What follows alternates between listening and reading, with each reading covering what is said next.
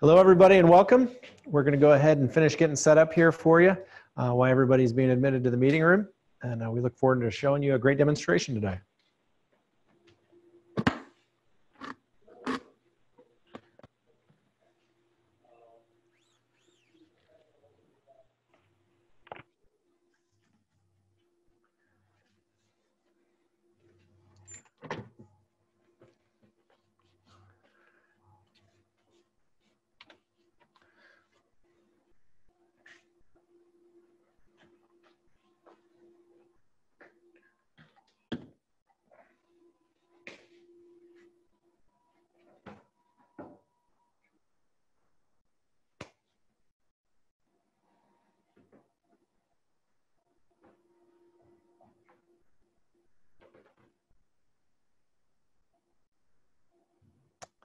All right, we're going to go ahead and start.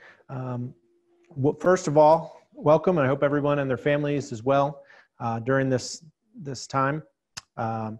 We're doing our best here to stay socially distant. We're wiping down our equipment, as everybody's seen in the previous live demonstrations. My name is Kyle Hurst. I'm the Regional Sales Manager for the Ohio Valley. I am at our new location in Louisville, Kentucky. It is also the location of one of our repair centers. We have two other repair centers, one in New Berlin, Wisconsin, one in Hanover, PA. All three of these locations are up and running and supporting our customers. We appreciate our customers and what they're doing and the operators, and we want you guys to know that we're here to help you. Our company is Rhino Tool House. We have over 80 sales engineers, application engineers, material handling specialists in 30+ states.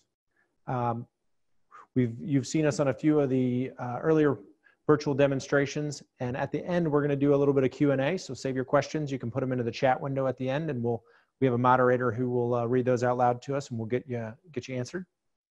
So today our vendor partner that we're going to show off is a company called Estic Corporation, based in Osaka, Japan. Their US locations are Erlanger, Kentucky, and Detroit, Michigan. We're going to show off their Handy Light series, which are the hand tool line of intelligent fastening tools. They also make fixtured spindles and servo press equipment. Today, though, again, we're focusing on the hand tools.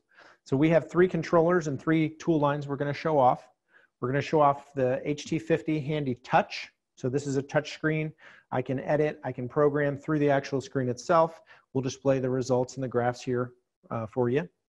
The HT45, which is the basic controller. So this will display channel output, job output, torque value, angle value, but a simpler controller.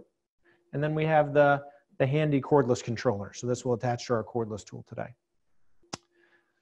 So when we're talking about Estic, one of the unique features of it is what we call intermittent fastening. So Estic has a direct drive feature that most of us are familiar with. It's what we're used to and where we have a torque reaction, whether that be a pistol or a right angle tool. And oftentimes that reaction limits us in what we can do. It might mean that I have to move from a pistol, which I would prefer, to a right angle tool, or it might mean with a right angle tool that I have to fixture it in some way. So Estic brought a unique technology to the market where we call it intermittent fastening. We're actually stopping and starting the motor extremely quickly to mimic pulse technology, but it is actually a direct drive. So we will limit that reaction, but we will get the feel and reliability of a direct tool. So the 3 tools we're going to show off today, I've got the high-speed 15 Newton-meter pistol. I've got the high-speed 100 Newton-meter right angle. And I've got the 100 Newton-meter cordless right angle. So when we say, we'll start with the 15 Newton-meter high-speed cordless. When we say high-speed, the high-speed series was the second series introduced by Estic around 2015. And they run at different speeds based on the incoming voltage and at a much higher rate, given the high speed. So this tool itself at 110 volts will run about 2,000 RPMs. At 220 volt, will run a little over 3,000 RPMs. So again, most of our customers with a pistol tool have some limitation. So they can do somewhere between, say, 6 and 8 Newton meters before they're required to switch to a right angle tool or have some sort of torque reaction device. With Estic, we can not only do 15 Newton meters, we can do all the way up to 70 Newton meters with a pistol tool. And we have very limited reaction. We can actually hold it in just our hand. So today we have this 15 Newton meter tool. We're going to set it up here on the 3/8 joint, and we're going to run that for you.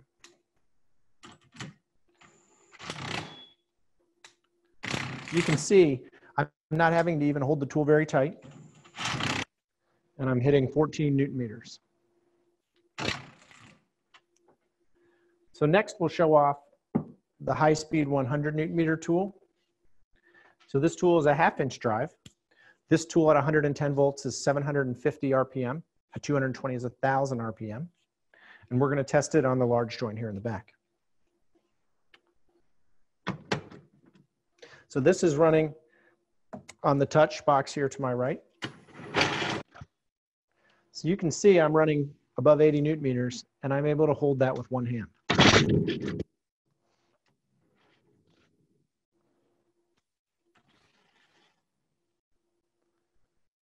One of the unique features you'll notice about the Estic is the different color LEDs.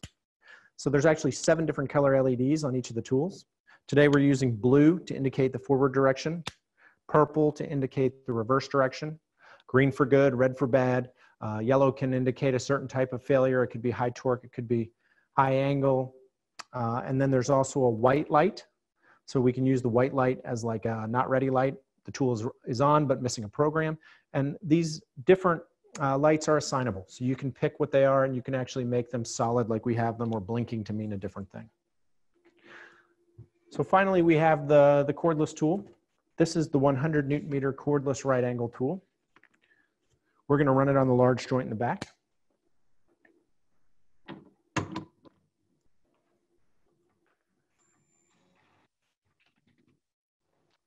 So again, it's hard to read, but we're up at 80 Newton meters. You'll notice one of the unique features is not only am I pulsing in the forward direction, if I'm set to pulse mode, I will actually pulse in the reverse direction as well. So again, 83 Newton meters. I'm holding it with one hand.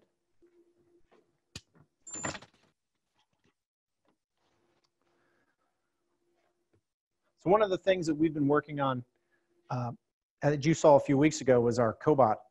And basically, when we began to think about this, the intermittent fastening and reduced reaction led not only to benefits for operators, but benefits for using them in autonomous situations or automated situations. So today, what we've done is we've put the high-speed 30 Newton meter pistol tool. It's mounted to our Doosan collaborative robot. Collaborative robots have a limit in how much torque reaction they can absorb, and it's created a need for a tool with limited reaction. So what we've done here is we've mounted the standard high-speed 30 Newton meter tool, regular cable, we have a right angle adapter, we have an end of arm tool that's made to hold that tool, and we're using 24 volt IO to communicate directly from the robot to the tool. So we're starting and stopping everything other than the initial signal for the robot automatically. And then we have a floating spindle there on the end to give us some play when we come down to tighten the bolt, much like you'd have on a fixtured application. So Brandon, if you would.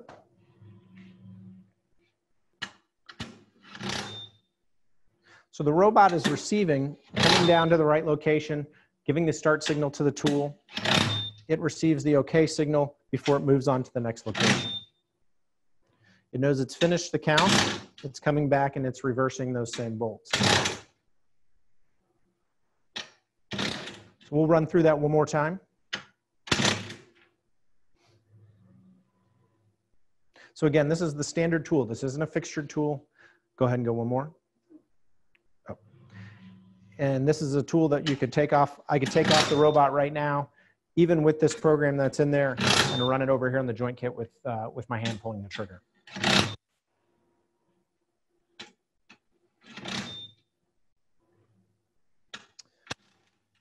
Again, all the signaling is automatic. The Estic controllers can handle all field bus. We're using 24 volts because that's what the robot prefers.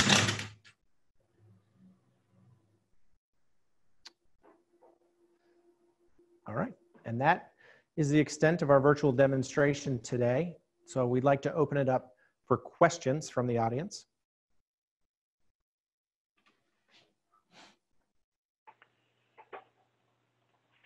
We have one question here.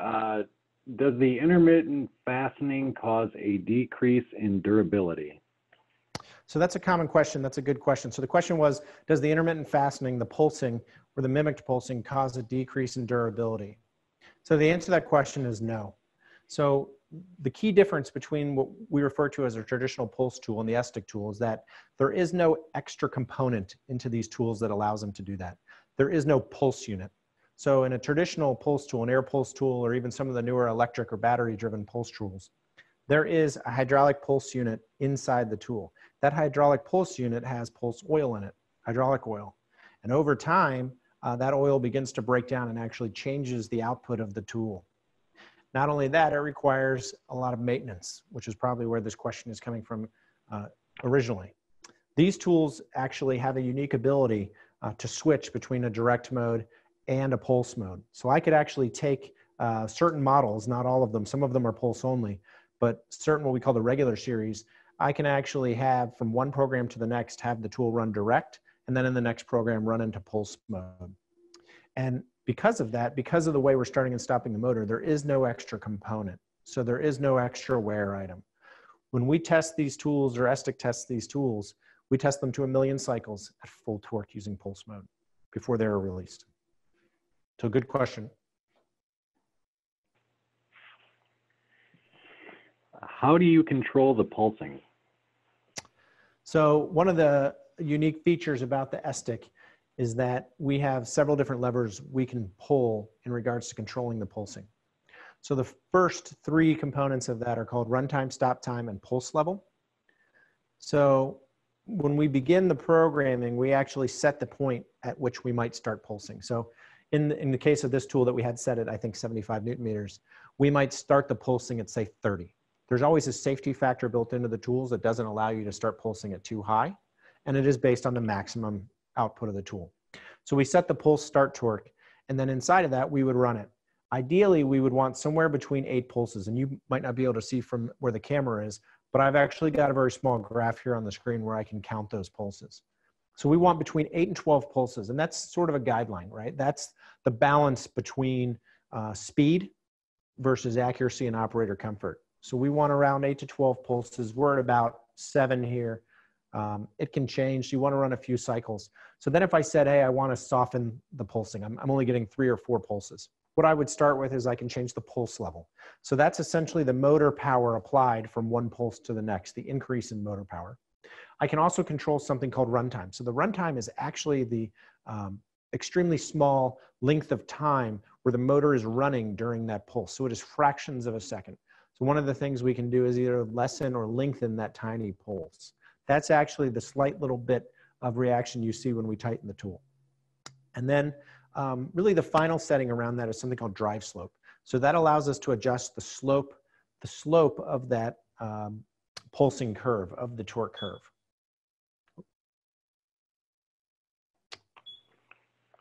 Perfect. And we have 2 questions here that I think are going to have a similar answer. What is the tolerance on the torques achieved by each tool? The second question, how does the accuracy of the pulse tool compare to traditional torque tools? Yep, so Estic, like most DC electric tool makers, when we run in direct mode, even with an Estic direct tool, we're between, say, 1.5% accuracy. In the pulse mode, we say 5% or better. One of the things to notice is that even though we overshoot, which tends to be the most common, we know we overshoot. So the accuracy is compared to our target value. So if I'm shooting 75, I might hit 78 or 80 even, but I know I hit 80. It's not a question of what did I actually hit. It's not accuracy to that. It's actually the accuracy to the target value. Perfect. And apologize to everybody about the low battery signal. Next question, how does this compare to Atlas Copco's turbo-tight algorithm, also to DeSuter's DC pulse pistol tool?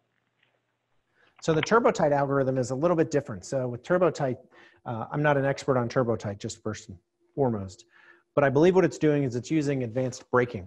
So on certain joints, they can achieve a very limited reaction, but on other joints, it doesn't function quite the way that it does on the other. With the Estic, we have the ability to pulse on any type of joint and dial that pulsing in particular to that joint. And also we go in both pistols and right angles. My understanding of TurboTite is that it is only in right angle tools. The DeSuiter tool that I am a little more familiar with is a somewhat similar technology, except that it's using a very small pistol tool, and they actually use a set of gearing on the front of the tool to achieve a higher torque, but also limit the reaction. So it is more like a traditional pulse tool in that sense, in that they're using some extra component or gearing to get rid of the reaction and increase the torque value. But that is still an excellent tool. Perfect. Next question, how many controllers do you need for different size tools? Good question. So all of the Estic tools, other than a cordless to a cordless controller, right? All of the corded tools can run on either box. And that goes all the way down to the 5 Newton meter screwdriver type. There is a smaller, like a micro screwdriver, that runs on a different controller for 5 Newton meters and below. But essentially from 5 Newton meters all the way up to well above 300 Newton meters, we run on the 2 handy light type boxes. Perfect. What is the service cycle of the tool? How many runs down between services? So we recommend, and Estic recommends about 500,000 for PM and calibration. We've had tools go significantly longer than that interval. It really depends on the use of the tool. Estic is sort of unique in that I have some tools on hard joints that run all the way up to near their maximum value. Some of them all the way up to the maximum value, and we still do 500,000 or more shots annually without maintenance. But 500,000 is sort of the default answer. You would want to do a PM. Perfect. And this is kind of a follow-up question. Do you need a controller for each separate tool? I think they're talking about the cordless. And in this case, yes. So currently the Estic cordless system runs on a one-to-one basis. They are developing more of an advanced wireless system where I can do multiple to one. But as of today, it is one-to-one.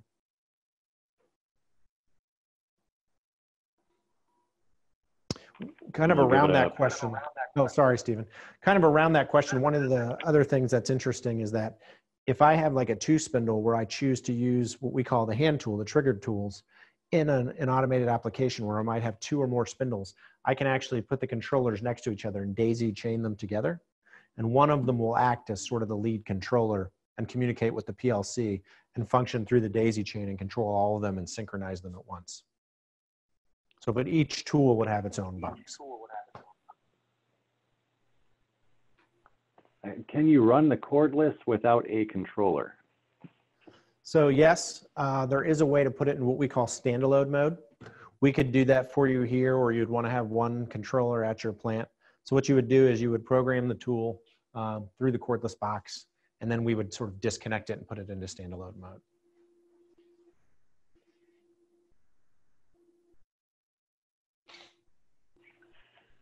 All right, we'll give it a few more seconds here in case anybody has any last questions.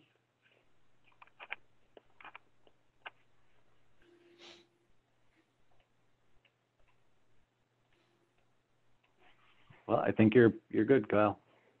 All right, thanks everybody. Stay well.